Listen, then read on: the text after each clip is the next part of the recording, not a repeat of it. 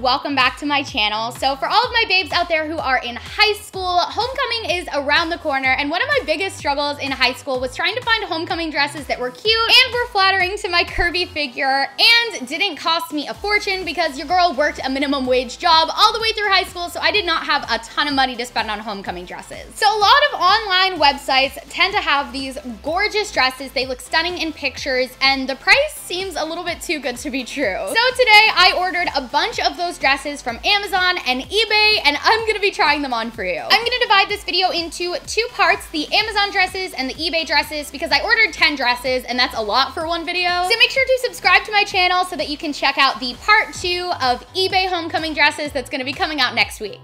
So I started off by browsing through Amazon, just typing in different keywords and putting in different price ranges and seeing what popped up. And I knew I really wanted to try on a two-piece dress because that's a really popular style, but sometimes it's hard to find one that like flatters a curvy figure. And the biggest problem that I found with this is that I would search for a certain price range. It would say a dress was, you know, $15. And I would click on the image, it'd be this stunning dress, but as soon as I adjust the size, regardless if I changed it to size 9 or 10 or like 1 or 2, it instantly changed the price to like $70 or $100, which I wanted to keep all these dresses under $30. So it was like a really mean marketing tool where I kept thinking I was getting a good deal, and then as soon as I selected the details, it was not as cheap as I thought it would be. But I did finally find a dress in the price range I was going for, this little black sparkly two-piece dress. This was $18. I got it in a size 9, and I thought it was gonna be a little bit of a gamble because it was so cheap and it didn't have any reviews. It looked cute and flattering, but like I didn't have any basis to go on if I was even gonna receive this product or what it was gonna look like, and let me just say I was pleasantly surprised. Once I got this on and zipped up, it was surprisingly cute and flattering. The top was really flattering. It zipped easily, the fabric felt high quality, and I liked that it was relatively long, so it would pass pretty much any school's dress code. The small part of my skin between the skirt and the top that was exposed wasn't too much, so I thought it was kind of like a good balance between that two-piece look, but not anything that's gonna be a red flag on your school's dress code for homecoming. The only negative thing I have to say about this, honestly, is that the skirt kind of looks like a tutu that you would get at Party City for like a last-minute Halloween costume. I know that's like weirdly specific, but that's instantly what I thought of with this dress because the tulle just looks a little bit cheap. But for $19, this would be a great homecoming dress look. It's black, so it's classy. The two-piece gives it a little bit of like a sexy flair, and the bedazzling on the top actually seems pretty high quality and doesn't seem cheaply done at all. I think you could definitely get a higher quality two-piece dress, but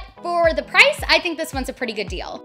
The second style of dress that I knew I wanted to try was an off-the-shoulder look because those have been really popular lately, and I wanted to see if I could find a cute one in my budget. This dress that I found was a little bit more casual. I think it would still pass for homecoming, but it's definitely on the casual side. It had that off-the-shoulder look, it was cute and girly, and only $14, so I pulled the trigger. Okay, so when I took this dress out of the bag, the first thing that I didn't like was the zipper was nearly impossible to zip up. And this was not because the dress was too tight, it was actually a little bit looser than I would have liked. The zipper was just very cheaply made and I could not get it up. I ended up having to like put the dress on backwards, zip it up that way so I could get it perfectly, and then turn it back around. Also, the waist was a little bit higher in real life than it looked in the photo, so it wasn't quite as flattering because I have a lower waist, so it kind of made me look a little bit frumpy and didn't do too much for my figure. The off-the-shoulder part of the dress actually did fit me really well. It wasn't sliding off, it was nice and tight, but it wasn't squeezing me. It's a really cute and girly and flowy dress, and I was having fun like twirling around in it. My biggest complaint though is that there isn't any elastic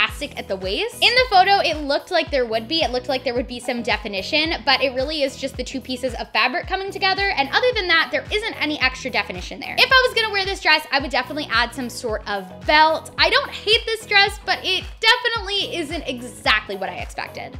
The next dress I found was probably the one I was most excited to try on. It was in this stunning blue color that's my favorite. It had a bedazzled top, it had straps so you could actually wear a bra with it. This looks like the kind of dress that I would have picked out for my homecoming. It's totally my style, and the price was a little bit higher. Like I said, I was trying to keep everything under 30. This dress was 34, so I'm gonna give that one like a little bit of leeway because I really wanted to find a dress that looked like this, and this was by far the cheapest one I could find. So while I was putting this dress on, it was enough another difficult zipper. This dress actually was a little bit tight, so I think it was a combination of that and it being a cheaper zipper. So it was a little bit hard to get that zipper up, but once I did, it fit like a glove, and honestly, I would not have gotten it in a smaller size because the only place it was difficult to get up was around my chest. Everywhere else, it fit perfectly. I think for this price, this dress is an absolute steal. The top is that stunning beaded detail. The skirt was flowy and full and chiffon, and it looked like an expensive dress. It looked like an $80 or $90 dress from Windsor. My only issue with this dress, which isn't even really an issue with the dress, just more with my proportions, was that the straps were a little bit too long. So if I were to wear this dress, I would need to get it altered. They were just a little bit too loose, but I also do have really small shoulders, so it might work perfect for you.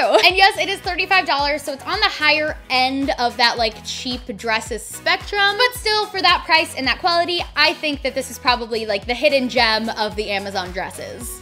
I really wanted to find a bodycon dress for this video because bodycon dresses are really popular for homecoming. You know, they're tight, they're sexy, they're cute. I went to homecoming only 3 years. I didn't go my junior year, but my first 2 years I wore a bodycon dress and I really, really liked the way those both looked. I found this black bodycon dress, and what I liked about this is it had like that little bit of an extra something with that top part. It looked like kind of gold and shimmery, and it was in the price range, so I ordered it. As soon as I took this dress out of the bag, I could tell that it was the highest quality like fabric and stitching of all the dresses that I ordered. It took a minute for me to zip up, but that wasn't because the zipper was cheap. The dress was just tight because it's bodycon, so once I got it up, it like zipped super smooth. Now, bodycon dresses can sometimes make me a little bit body conscious. Get it? Bodycon, body conscious. But this was a really flattering bodycon dress. I don't know if it's because the fabric was like a little bit thicker, a little bit more high quality, or because it isn't that like tight spandex material, but I didn't feel like this was clinging to my tummy at all, and I felt really confident in it. And that top detailed part that originally drew my eye to this dress when I saw it on Amazon, it ended up being really cute in person too. And if you were going with a date, this would be a perfect way for your date to match you because then they could just wear a gold tie. This dress was $27, and for that price, I think it's a pretty good deal. Not as good of a deal as the blue dress. It's easier to find a cheap bodycon dress than it is to find a cheap like homecoming sparkly dress like that one. But this one I think is definitely still a pass, definitely still a good deal.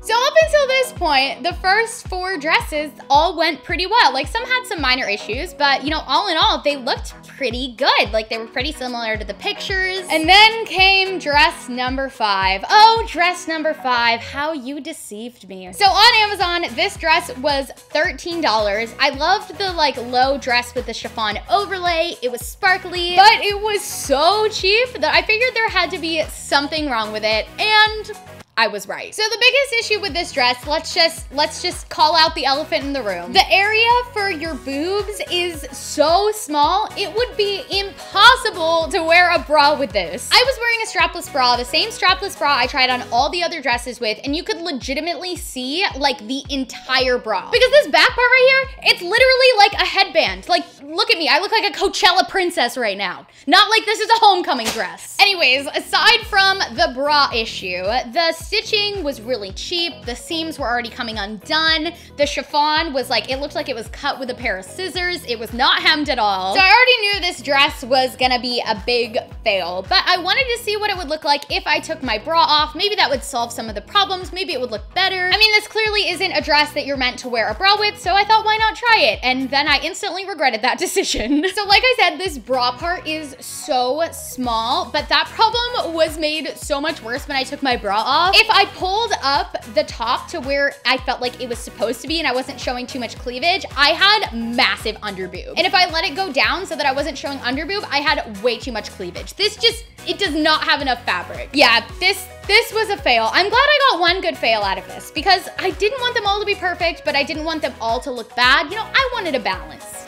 Thank you so much for watching. If you are looking into getting a cheap homecoming dress, hopefully this video was helpful to you. Like I said, I'm making a part 2 of this video with cheap homecoming dresses from eBay, so we'll see how that one goes. That'll be up next week, so make sure that you are subscribed and have notifications on so that you can see that one when it comes out. Thanks so much for watching, and I'll see you next time. Bye!